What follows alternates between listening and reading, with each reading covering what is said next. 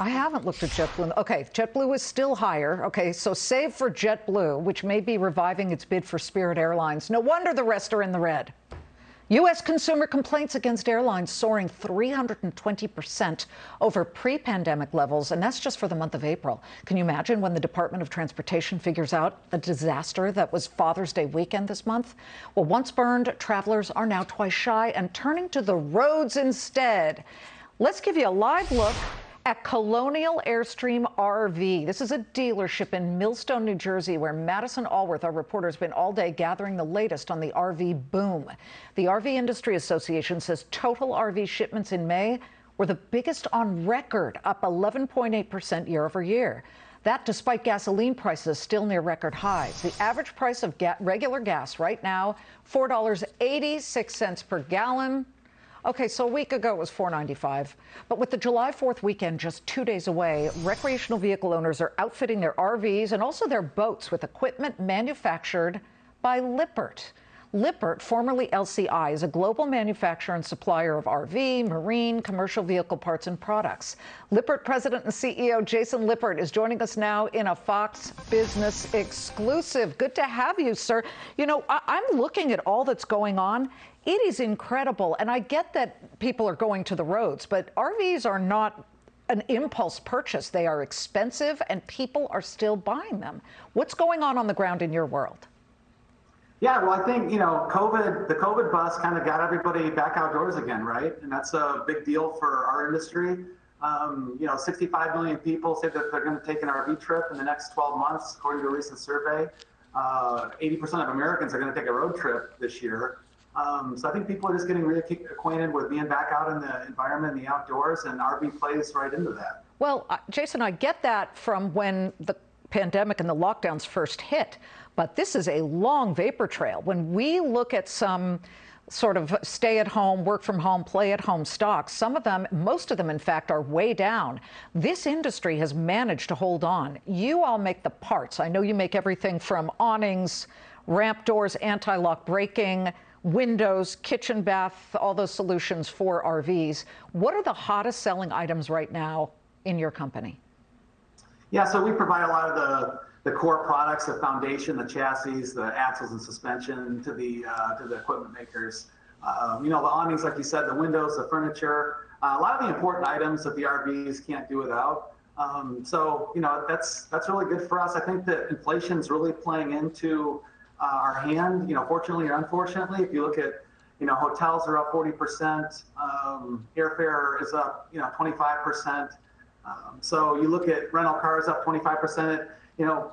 If you want to rent an RV, you can do that for about $5 more a night than what you could last year. The inflation in our business just isn't there. Whether you rent or if you purchase an RV, you can offset that cost of ownership with some of the new platforms like Outdoorsy that allow you to rent your new RV instead of just making a monthly payment that, you keep the RV and use it for 2 weeks out of the year. Now you can rent it for 10 or 20 weeks out of the year and cover your cost of ownership. So there's some counter-inflationary things that are happening in our business that are really helping. We are looking at video from your company, and when you say chassis and doors and things like that, I'm thinking aluminum, I'm thinking steel, I'm thinking metals. We know that materials inflation is unbelievably hot. Searing hot. How have you managed to deal with such high costs? Well, luckily the industry was hot the last 2 years. The demand was off the chart, record demand, and again, we only need 450,000 units a year to make a really good business, and we hit over 600,000 units this past year. So we've been able to keep up. The customers have been willing to pay what they need to in this type of inflationary environment. With steel being up, we've seen steel and aluminum cool back down over the last 4 or 5 months, and that's going to be helpful in the coming quarters. So high demand is the big thing. Well, you're also involved in the marine business, and you make all kinds of products for boats. How has that business been holding up as compared to the RV demand?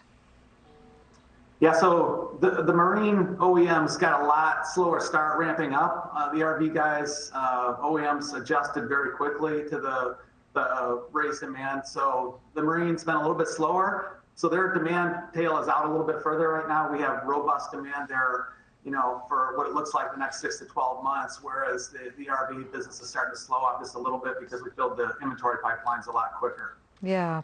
I'll tell you something. I was looking into the history of your company. And by the way, you have a pretty solid dividend here that you just raised. So the quarterly dividend, I believe it yields about 4% or just under that.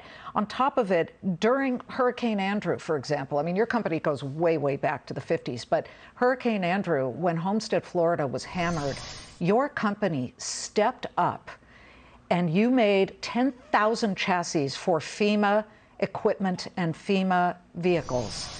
That to me is just good corporate responsibility, where people were working 24/7 on your plant floors. When you fast forward to today, how much different is the economy then than it is now? Well, we're several thousand team members bigger today than what we were. It's a bigger ship to steer, but we really diversified our business. We were predominantly housing. We did a lot of housing for the manufactured housing markets. We did supply FEMA and turned off our traditional markets and turned on FEMA every time there was a hurricane and a need for housing.